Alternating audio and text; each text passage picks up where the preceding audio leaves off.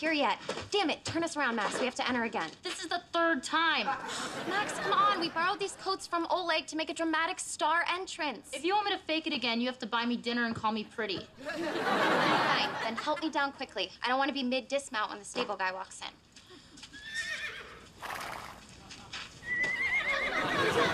God!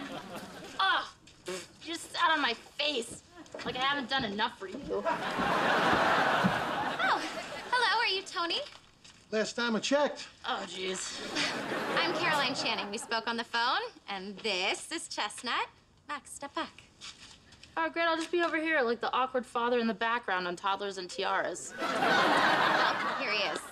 And as we discussed, Chestnut is a champion jumper. His dressage is impeccable. He's ridden 3 times at the Hampton Classic, and he comes from a historically elite line of distinguished show horses. And he pees like a civil rights fire hose. Max, step further back. Come on, let's cut to the chase. He's nice, brown, he looks sick in leggings, and he's free. So take him or leave him. When'd you say he was a jumper? From 2005 to 2010. He was in a class by himself. Well, maybe he was a jumper, but he isn't anymore. What? Well, he's a little out of shape. Well, you have a gut. Whoa. I'm just saying, he's seen better days. I'm just saying your hair's falling on fistfuls. Okay. Let's not get personal. We all want this to work. He's the one who's getting personal going after Chestnut like that. Okay, you tell me. When's the last time he's exercised? When's the last time you exercised? Wow, show business is rough. All right, it's Tony, right? Last time I checked. All right, Tony, you'll have to forgive her. She really loves him and wants this to work out. Bottom line is, even a free horse isn't free. I still have to feed him and take care of him.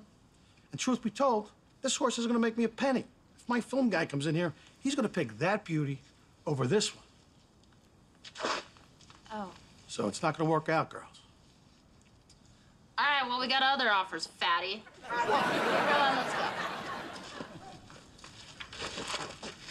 You know, maybe next time before you let someone ride 5 miles across Brooklyn in a toxic Russian cologne-soaked Renifer, you should be clear that the film business, even for horses, is ageist and elitist.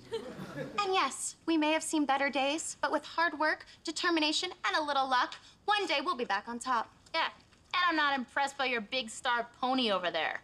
You're just standing still. You want to impress me? Have him meow and ring a doorbell. Don't take it personally, Chestnut. Those horses have had work done.